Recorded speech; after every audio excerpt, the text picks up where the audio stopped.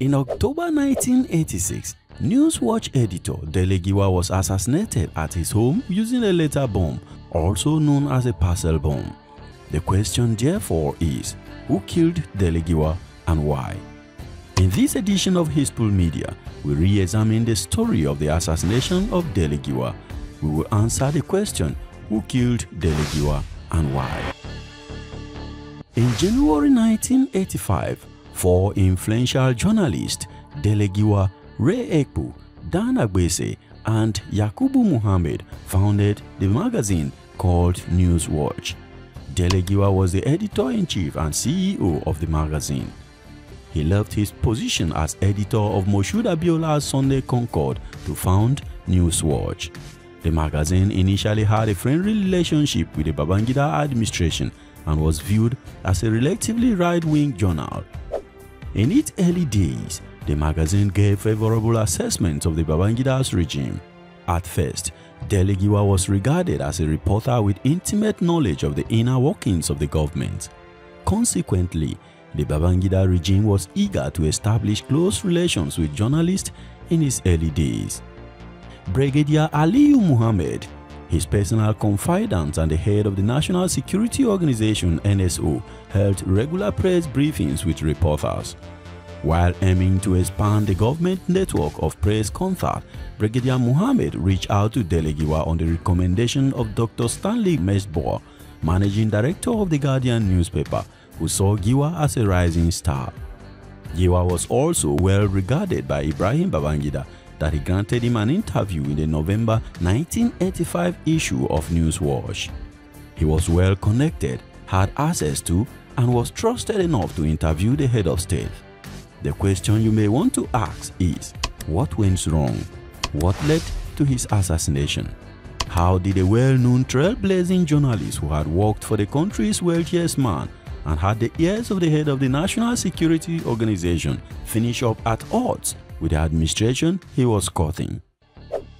Well, reporters and newspaper editors did not appear to realize that the government's regular interaction with them had a hidden agenda. They did not realize at first that the head of the national security was not briefing them for selfless reasons. The government's regular contact with members of the press enabled it to watch and monitor the disposition of individual editors from close quarters, as well as identify critical parts of the press. The federal military government's problem with Newswatch began in 1986 when the Directorate of Military Intelligence (DMI) summoned Giwa for questioning. The DMI alleged that Dele Giwa had a copy of the Special Military Tribunal's decision in the Mamman Vasa coup case and that he intended to publish it in Newswatch. On September 19, 1986, after releasing an article about the federal military government's introduction of a second-tier foreign exchange market, Giwa was summoned for questioning by the intelligence services, this time the State Security Service (SSS). Lieutenant Colonel Ajibola Tunde Togun, Deputy Director of the SSS, interviewed Dele Giwa together with Ray Ekpu. Police officials, including Deputy Inspector General of Police Victor Pam, Felix Musa, Emmanuel Ngowe, and Lekan Salami, also questioned Giwa. The SSS summoned Giwa again in October 1986 for questioning at their office on number 15 Awolowo Road in Ikoyi, Lagos. He made a statement to two senior SSS members, Mrs. Aliyu and Adeniyi Jones. Dele Giwa was accompanied by his colleague, Ray Ekpu. However, Ekpu was instructed to remain outside as Giwa was led into the office of the security-conscious Lieutenant Colonel Togun. Giwa was exposed to harsh questioning and severe allegations were leveled against him, including 1. Planning to import arms into Nigeria in order to destabilize the government. 2. Coordinating with socialist student organizations in order to stage a socialist revolution in Nigeria. 3. Preparing a featured story about former Chief of General Staff Ebitu Ukiwe's dismissal. He was also accused of planning to employ Alozie Ogugboaja, a police officer who was suspended following some problems with authorities, and a comment he made suggesting that Nigerian military planned coups because they are idle. It appears that the Directorate of Military Intelligence had bugged Giwa's phone and intercepted his phone conversation. The allegations triggered a furious exchange of words between Giwa and Togun, which quickly turned into a shouting match. Ismail Agwazo, Director General of the SSS, and police officer Zakari Biu, who later became noted for his brutal exploit during the Abacha administration, also interviewed Giwa on the gun-running issue. Giwa was so surprised by the allegation that he confided in his colleague Ray Eku, saying, "If they think this of me, then I am not safe. They are just trying to give a dog a bad name in order to hang it." Dele Giwa also reported the incident to renowned human rights lawyer Gani Fawemi on the same day. Olufunmilayo Giwa, his wife, received a telephone call from someone in the office of Colonel Halilu Akilu, director of the DMI, asking for her husband. After Fumi informed the caller that Giwa was not in, the caller collected Giwa's office number from Fumi. A few minutes later, the same person called back, connecting Fumi to Colonel Akilu, who requested Giwa's home address and a physical description of his residence. When Fumi inquired why he wanted the location, Akilu explained that Babangida's ADC would be dropping off an item for Giwa later that day and that he planned to stop over himself. Fumi had spoken to Akilu before, hence recognized his voice. Kayode Soyinka, Newswatch London bureau chief, was present during this call and stated that he heard Fumi describe Giwa's property to Akilu and inquire if Akilu was planning on the visit. Akilu later explained at a news conference 2 days later that he wished to visit Dele Giwa in order to prove a Hausa adage that says, if you visit someone in his house, you showed him that you are really a friend. But Akilu never visited. The next morning, Akilu had a separate 10-minute phone conversation with Dele Giwa, during which he informed Giwa that the gun-running charges had been dropped. This chat took place 40 minutes before two unexpected visitors arrived at Giwa's house. Dele Giwa's security guard, Malam Musa Ladan, had gone to the market that morning, but had requested his neighbor, Malam Musa Zibo, to keep watch while he was away. Two men in a white Peugeot 504 salon car showed up outside Giwa's residence at about 11 a.m. One of them was dressed in a white suit while the other was dressed in a black suit. The man in a white suit exited the car and handed Malam Zibo a parcel in a brown hand-stitched and padded envelope. After confirming that Giwa was present, he directed Zibo to deliver the parcel to him. After handing over the parcel, the two men drove away without waiting to confirm if Giwa had received the parcel. Billy, Giwa's 19-year-old son, collected the item from Zibo and handed over to his father, Dele, who was in his study with his colleague Kayode Soyinka. Billy would later describe the package as heavy, with a white tag bearing Dele Giwa's name and address written on it. The sticker also featured the Nigerian coat of arms and the words, "From the office of the C&C." It was also marked as secret and confidential, and one that only addressee should open it. Billy have received similar parcel from the president for the father before.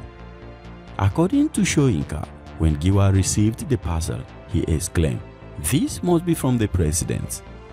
But no one could explain if this was from the president or not till this day. As Dele Giwa opened the parcel, a massive explosion burst through his study, injuring both him and Soyinka. The power of the explosion flung Soyinka across the room and left him deaf for 5 years, and the whole study was enveloped with fire. The heat from the explosion was so powerful. With the help of sympathizers, Dele Giwa was put into a Volkswagen car, still alive but badly injured, and taken to First Foundation Hospital in Ikeja, 10 kilometers away, where he died from his injuries. His last words were believed to be when he talked to the friend and said, "They got me." On November 8, 1986, he was buried in his ancestral home of Ugbepe Ekperi near Auchi in Edo State. the government promised to carry out investigation into the unfortunate assassination. The Chief of General Staff, Rear Admiral Ihomo, and the Information Minister, Tony Momo, both promised investigation into the unfortunate incidents. According to Ihomo, "We shall leave no stone unturned in our effort to find the truth," he said. The investigation was assigned to Assistant Commissioner of Police Abubakar Saf.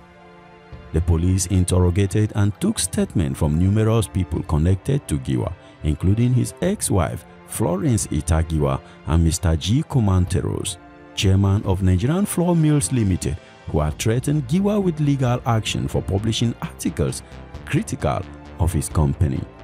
At one time, Musa Zibo, the man who presented the item to Giwa's son Billy, identified Florence Itagiwa's driver Olufemi Olukaye as the man who handed him the parcel. However, Olukaye was released after interrogation, and a search on his home revealed no incriminating material. The police agreed that it was a case of mistaken identity. However, attempts by Abubakar Saf to question Akilu, Togun, and Gwazo failed. He would later explain as follows: "It was therefore desirable that Colonel A.K. Togun, the SSS second-in-command, and Colonel Akilu, the DMI, make statement giving their own version of the story. They did not submit themselves for interrogation, let alone write statement to the police. Throughout my investigation, I was unable to reach Colonel H. Akilu and A.K. Togun for questioning because of the position they held in the government." Alhaji Ismail Agwazo, who was the Director General of the SSS, could not be reached or interrogated for the same reason. "They were untouchable," he said. In a report to his boss and the Criminal Investigation Department leader, Deputy Inspector General of Police Chris Omeben, Saf recommended that Akilu and Togun should be interrogated and their homes and offices searched. But in an unusual twist to this, Saf was withdrawn from the case and assigned to an armed robbery investigation in Benin. Human rights lawyer Gani Fayomi, on the other hand, refused to let the case die. In November 1986, Fayomi petitioned Lagos State Director of Public Prosecution James Oduneye for private prosecution of Akilu and Togun for murder and conspiracy to commit murder. With appeals and counter-appeals, the case remained in the court and went all the way to the Supreme Court, where Fayomi's application was granted and a prosecution was ordered in 1987. When the case was brought back to the High Court, Akilu and Togun failed to appear and the case was dismissed. In between, Akilu and Togun successfully instituted defamation action against Fayomi and he was ordered to pay 6 million naira in damages. In the year 2000, when Oputa panel was established, Fayomi petitioned the commission to summon Babangida, Akilu, and Togun for explanation. However, all three refused to appear before the commission, but they were represented by their counsels. They obtained a high court order preventing the panel from summoning them. Nevertheless, Fayomi appeared before the panel emotionally, holding an image of Giwa's and declared, "This is what Babangida did. This is what Akilu did. This is what Togun did." Fayomi alleged that Giwa was assassinated because he was working on a sensational story linking a drug courier named Gloria Okun with the wives of prominent military officers. Denied plans to publish an article on Gloria Okun a year before the Oputa panel. Yakubu Muhammad, Deputy CEO of Newswatch, stated, "To the best of my knowledge, Dele Giwa was not involved in the investigation of Gloria Okun's story."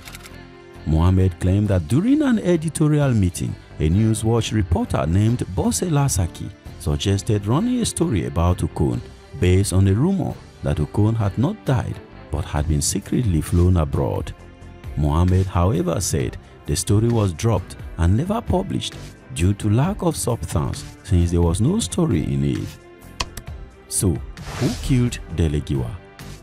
Many members of the public, including Gani Fayomi, believe that the government and its security agencies are to blame. But the question you may want to ask is it possible that experienced military intelligence officers trained in the art of evasion and subterfuge would be naive enough to call their victim and ask for his address before sending a parcel bomb to kill him? Well, interestingly, the parcel also indicated clearly that it was from the C&C. Could they have been this naive? Well, we may never know exactly. However, Akilu himself also said, "I am a trained man.